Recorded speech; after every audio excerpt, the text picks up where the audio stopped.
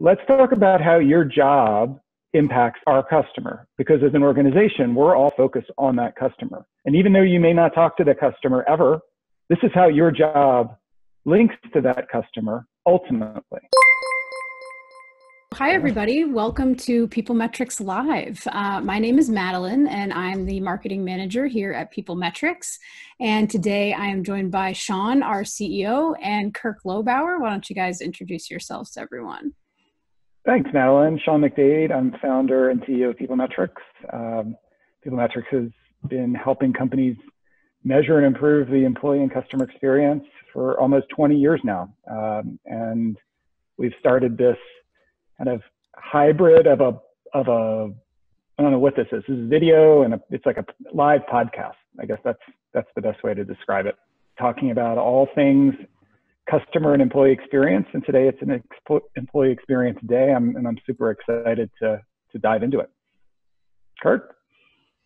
Hey everybody, I'm Kirk Lobauer. I'm a business development manager at PeopleMetrics. Been here for about 8 years, and much of that time has been as an analyst and a project manager for customer and employee experience programs. So I'm here to give some stories and background on the employee experience work we're talking about today. All right, awesome. Thanks, guys.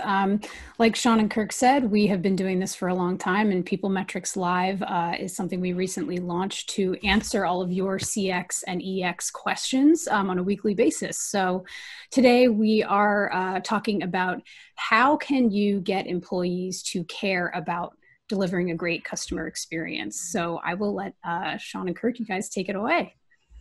Yeah, so here's something to get everybody's attention. To start off, almost everybody, except for the people who are working with PeopleMetrics, are not asking the right questions in their employee surveys. And one of the big reasons is it doesn't include questions, for the most part, about how a company delivers a great customer experience. And, first, before we even get into that, Kirk, let's talk about why a great employee experience is so important for companies. And then we'll link it to the customer experience in a second. But let's first talk about that. And we'll let what I just said, settle in for a second. But why should we care about the employee experience, Kirk? Sure. Well, the employee experience is really the base for everything at a company. There's been research for a number of years about how if employee who is kind of satisfied and engaged is more likely to kind of stay with the company. It's more likely to be engaged in what they do with the company. And ultimately that then translates to they are more satisfied with what they receive, and they are more likely to retain and kind of build that loyal customer base. So if you don't deliver on kind of starting with that employee, the roots of that really aren't there to build out on the rest of the experience. Yeah, I mean, especially these days, and this is obviously a very unusual time, right, for all of us in terms of employee experience in general. Your folks may be working in different locations than they used to. Some of them are probably at home, if not all of them. But no matter where they are, having a great experience is still important, and it's still really, really key to almost everything that happens within an organization. So companies that have a great employee experience, as Kirk said, the employees tend to be there longer, right? So they're not leaving, so you don't have to replace them as much. They are more productive, and they give what we call discretionary effort, right? Discretionary effort is really what employee engagement means. It means that I'm engaged, I'm committed emotionally to a company, so I will give more effort, discretionary effort, than I would if I wasn't feeling that way about the company, right? So that's really an important point. And these days, it's a lot of great employees attract other great employees, right? So it's referrals and bringing that employee, another good employee or great employee in because you recommend the organization to people that you know, right? So it's a good employee experience or a great employee experience yields a lot of really important business results. And this has been something that had been studied over a number of years. I mean, Kirk, we've looked at this like countless times on what the employee kind of experience and engagement means to the bottom line of the company. And every time we do such an analysis, we see correlations with key outcomes, right? Like, so this isn't a controversial statement to say the employee experience is important. Yeah, often I think when you do any analysis of customer feedback or employee feedback, sometimes it can be hard to find a linkage if you're looking for something very precise. That's one where it's very easy. If you're looking to align kind of employee engagement with how satisfied does that lead to the customer satisfaction, we've done it with a number of our customers where we get to show even between teams, where if you have a team that's more engaged, generally those customers that they end up kind of surveying are more satisfied than what you find with other teams. And we're not the only ones to have shown that connection, as you mentioned. And this is something that's been measured and known since the mid-90s. So here's the thing. The question of the topic today is, why do employees need to care about the customer experience? A very fundamental reason is that those who do, or those who work for organizations where they perceive that the organization is doing that, meaning producing great customer experiences, that in and of itself has a big influence on how engaged they are and what their overall employee experience is. So Madeline, we went and did that study, right, with a representative sample of US full-time employees earlier this year, right? It was right. Q1, remember that? And when we asked a lot of questions, that was a long survey, right? There were many questions, because what we were trying to do is figure out, what were the questions that made the most difference in terms of a positive employee experience where you would have an engaged employee. And one of the really interesting findings there is we came up with 15 questions that mattered more than any others out of we probably asked 60 or more, maybe 80. There was a lot of them, right? Madeline, I'm trying to even remember how many there were, but it was long. Yeah.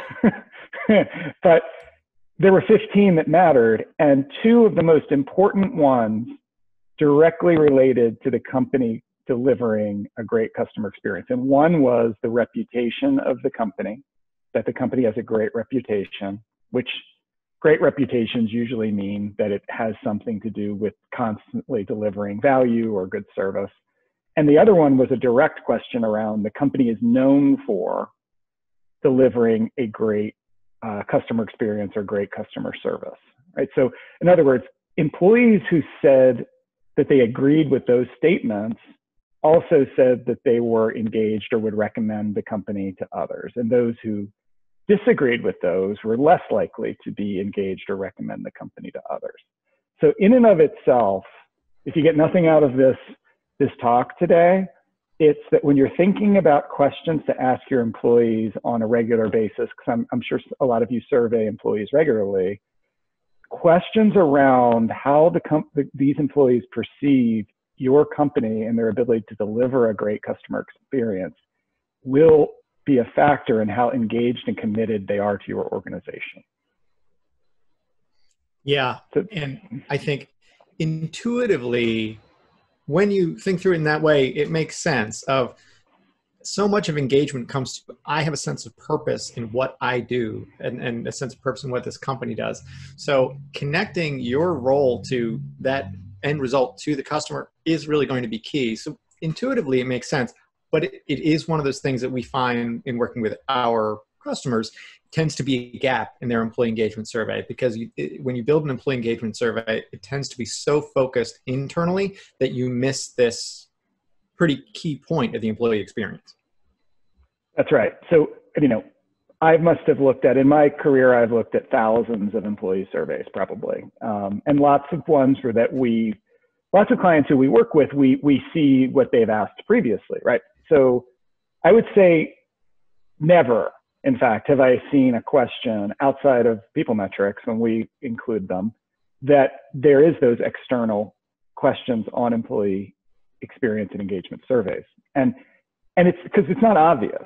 And without kind of our experience linking this over the years, I don't think we probably would have thought of it either. But then we started to add this question in, and it's always what they call a key driver. So a key driver is, one or two or three questions that you ask your employees that make the biggest difference in terms of their overall experience or engagement, right? And they outweigh everybody else, all the others. And we keep seeing these questions come up to the top, and it really does make sense. You know, when you think about, you know, like you said, Kirk, pride in work, purpose, you know, feeling good about being part of an organization that is helping a lot of other people. That I think that all plays into this. Yeah, and I think the one thing I'd add to this is, of course, that's not to say that that's all that matters. There's a lot of things you need to get in building an employee experience. You know, they need to have a positive work-life balance. They need to have the resources to do their job, but that is all baseline. The idea is, if you want to differentiate as a company, if you want to provide a great employee experience, you need to make that final connection to the customer. Without a doubt. Yeah, and that's what we call a higher order kind of need or factor, right? Like, we're not saying, like, that's a really good point, Kurt. We're not saying that if you're not paying people a competitive wage, or you're not giving them, say, a computer that actually works to do their job, or whatever equipment they need to do their job, that delivering a great employee experience, customer experience will outweigh all of that. It won't. Like, they still will be focused on those basic needs. But if you can get through those basic needs and then start getting up to those higher order factors, I call them, that really create an engaged, committed employee, it starts getting into things like purpose, like I have a career path here, like I'm part of an organization I can be proud of. And part of that pride is their reputation in the industry and their ability to deliver a great customer experience. That's kind of what we're saying here. But I certainly wouldn't omit those questions, even in a short pulse survey. If you're doing like 15 questions or so, I would include those, because I think they make a big difference. Yeah. And okay, so another thing, Kirk, you mentioned that this is not new, this idea of, you know, employees who have a great experience and are engaged are leading to a customer who's going to have a great experience and do great things. Because a great customer experience also means that that customer is sticking around, they're buying more, and they're recommending you, just like the employee who has a great experience tends to stick around, you know, give more effort and recommend you more. But this chain of events has been around since the mid-90s. When I first got into the industry, I read a book called The Service Profit Chain by James Heskett, and that they talked about that very thing, and they applied it ironically to a company called Sears. If anybody remembers that, I think Sears is in trouble right now, if they're even existing. But back in the day, they had really applied that model in a very effective way. And that book has been around for a long time. That was a Harvard Business Review article. I've really spent my whole career looking at that relationship between employee, customer, and outcomes. And it's a consistent thing all the time. And I think, you know, being in this space, right, Kirk, you've worked on employee experience programs, you've worked on customer experience programs. One of the things we've always said is they should be more tightly intertwined for the organization to really get a benefit, because they have so much to do with each other. Mm-hmm. Yeah, absolutely. And I think an example of that, you know, when it comes to someone who's responsible for building that employee experience, someone who's responsible for building that employee culture, you have to be tying the customer feedback back to your employees, because that's part of building the customer experience into your culture. And one example of how we did that at PeopleMetrics, we were working with a company that had a customer experience survey, and as part of that customer experience survey, give feedback of what they really enjoyed. And they had a great experience with, you know, this employee, and we want to recognize them for the great work they do. They would take that internally and kind of share that with that person who's normally a front-facing employee, who's going to be an account manager, to say, thank you so much for the work you do. It is important that you don't just stop the customer feedback there. There's a whole line of people behind that front-facing person who impacted that customer experience. And so for them, building a customer-centric culture and kind of making sure that every employee understood their impact on the customer meant sharing that further internally. So we built a program where that front-facing employee was able to kind of nominate folks and say, these are the other individuals who really helped make this happen. And it was what we called the Pay It Forward program, where they would shoot those notes internally. So we made sure impacting with the customer isn't just a frontline item. This is something that needs to kind of permeate the organization. And as an employee culture, we need to foster that by making sure that when we hear from a customer, that gets throughout.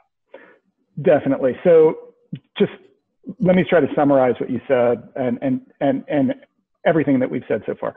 So in order to have a really strong culture and engaged employees, based on our experience, you have to be an organization that cares about the customer, and you have to ask those employees whether they think you do, right? So that's the first takeaway from this talk is ask at least these two questions that we just mentioned about your reputation in the industry overall and whether you're known for delivering either a great customer experience or great customer service, depending on kind of what industry you're in, because that will give you a really good indication of engagement and things that you can move. Now, if you happen to get lower scores on those, right? That's what you were talking about. Like, how do you really get everybody at the company to care about that, to really embrace it? Because it's easy for the front line to do so. Like you said, if you're an account manager, if you're constantly talking to customers and you get customer feedback all the time, you're naturally going to care about the customer experience because it's part of your job. You're probably getting evaluated on it. You may be getting bonused on this information, all that stuff, right? But how do you get the people in the back office, if you will, who are helping you or helping the organization, deliver that experience somehow? How do you get them to care about it? Because it may be disconnected for them, right? Like somebody doing, let's just take an accounting firm, right? So you've got partners dealing with clients directly. They're getting all of the feedback, probably. They're getting all the benefits and rewards.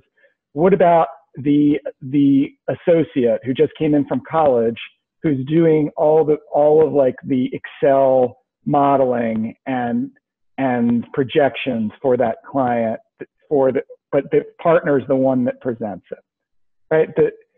They're just sitting there just grinding on Excel spreadsheets all day, right? And what you just described is a way for that partner, based on that feedback that the client gave him or her, to say, hey, without these models, there's no way we could have made this happen. There's no way they would have given us this feedback. Just thank you, right? And it's a way to make it real for that person who may just be heads down all day. Mm-hmm. So I think it's really important to think about, how do you actionably do this, not just for your frontline people who are interacting with customers every day, but the entire organization. Definitely. And I guess the other way, Kirk, we had talked about, how else do you make customer experience real for all employees? If we were to ask you to give some advice to an organization, what would you say are a couple things they could consider to make a employee care about the customer experience, or at least be aware of its importance within the organization? Are there a couple of tips that you can share? Yeah, and I think I'd hope based on what we've said so far, it's clear that we are talking about a broader mindset, and we're talking about how do you achieve that mindset. And on one, it does start with leadership. With any of these things, if you want to drive not only the importance of customer experience to your employees, but help them understand how they impact it, you need to make sure this is something that goes across the organization. So generally, what we find when working with our customers, you want to convey this to leadership. And the benefit is it's very easy to convey because there has been research on this for so long. We're able to show it with our client data. There have been books on this since the 90s. This is something that's very clearly demonstrated. You need to have that in customer experience. Once you demonstrate that, you need to measure it. You need to measure it the right way of understand where your employees stand on this currently. Across teams, it's going to be different into what linkage they feel with the customer experience. So you first need to have that baseline understanding of how are we performing, how well are we communicating this to our employees, and kind of where do we need to improve their engagement from there. And so after you get the leadership, after you get the measurement, the last thing is then building that structure of connecting that customer feedback to employees. And that's going to be different for every organization. For that prior example, it was sharing that survey feedback via kind of direct employee channels. Other clients of ours have had a client that I had that was a distribution center. They had TVs throughout their warehouse where they would kind of regularly put up this customer feedback. Because if you think, if you're working in a warehouse in a distribution center, you are never having customer interaction. It is very easy to feel separate from that. So the actual solution is going to be different, but the process is always leadership, buy-in to measurement, so you can define where you need to improve, and then building that structure based on your organization to make that connection to the customer experience. Definitely. I've had clients, Kirk, who, if they're focused on making the customer real for every employee, they train all of their managers to have that conversation with those employees in linking their specific job to the customer, right? And that's not a survey or anything. That's just a program and a process and a conversation that happens across the organization, on a fairly regular basis on, hey, let's talk about how your job impacts the customer, our customer, because as an organization, we're all focused on that customer. And even though you may not talk to the customer ever, this is how your job links to that customer ultimately, right? And the way you said it, it's a mindset. The key to having a customer-centric culture and having employees care about the customer experience, which is related, is having everybody's mindset on the customer and how my job ultimately impacts that customer. And I think if you do that, and then you ask these questions we're recommending you ask to employees on a regular basis, you're going to see the scores on those items go up over time. And then what you're going to see is your employee experience and engagement scores go up over time, which will result in very good things for your organization. So I think big picture, hopefully we're introducing some food for thought that perhaps you haven't thought of in the past on questions you might ask in employee surveys, as well as some interventions and actions that you can change management that you can implement, either within groups or across your organization to help every employee relate to the customer in a better way. Absolutely. Great. Yeah, this is great. And I see that we have some questions in the Q&A. Sean and Kirk, are you able to see that? I just wanted to give you a minute or two to just take a look at the questions we've gotten. Thank you guys so much for sending those over. I think we did address that first question I'm seeing here about which are the right questions according to us to ask. I think we talked about that in terms of asking about pride in the company and perceptions around what type of experience is delivered. Anything else that you guys want to hit on here? Well, Madeline, as you know, we have these 15 questions. We should do one of these just on those questions at some point. Absolutely. Yeah, I was thinking the same thing. We'll go through all the questions, but the two questions, just to reiterate them, is one is around your reputation in the industry. So I'd have a question around, your company, whatever the name is, has a great reputation in the industry, agreement scale, right? A 1 to 5 agreement scale. And the second one is, my company delivers my company is known for, that's the key question. My company is known for delivering a great customer experience or great customer service. Or you can play with the words on it, but it's something around connecting with the customer, also on an agreement scale. And those are two of our top 15 recommended questions. So, there's a lot of other questions, as Kirk mentioned, that are, more core and traditional around rewards and resources and career and work-life balance and things like that. But you know, these are also quite important, and we'll do one of these on that whole model at some point, Madeline. That would be fun. Yeah, definitely. It would be great to walk through that. All right, let's look at the others. All right, you're suggesting to ask employees if they agree that the company, right? However, they're the ones who deliver it through. Are we asking them? So the question is, this is a good question. They're the ones who deliver the customer experience. So in reality, would we ask them to evaluate their own work? Yes and no. Yes, in that most people attribute their own performance at a much higher level than it really is. So in a lot of employees' minds, even if they're delivering a great customer experience, they're still able to perceive if the rest of the organization isn't, and they are able to answer that question. That's why it's key to ask the question around my company is known for, rather than I am delivering it, right? So you're really asking them to give you a perception on the reputation of the company in general, as well as their reputation specifically in delivering a great customer experience. You'll get a lot of insights from the way that your employees perceive that the organization as a whole delivers it, almost separate from themselves, because almost no one rates their own performance poorly. So if you ask the question like, you know, if you asked it differently and said, you know, do you deliver a great customer, or I deliver a great customer experience, you're going to see a lot of fives, like, which means strongly agree. That's a great, you know, to the point of the framing, what we're trying to get to is, how do you think the customer sees it? You know, it says, it's supposed to be customer centric. So you are really kind of trying to make it apart from yourself and think of, you know, is this our company reputation, and kind of put yourself in the customer's shoes, which is often, you know, if as an employee, if you're able to do that and you think the customer has a great opinion of us, that the reason that helps employee engagement is because then you feel that sense of purpose, which is why it's important to measure and why it's important to build to that. But it is a sort of separate rating.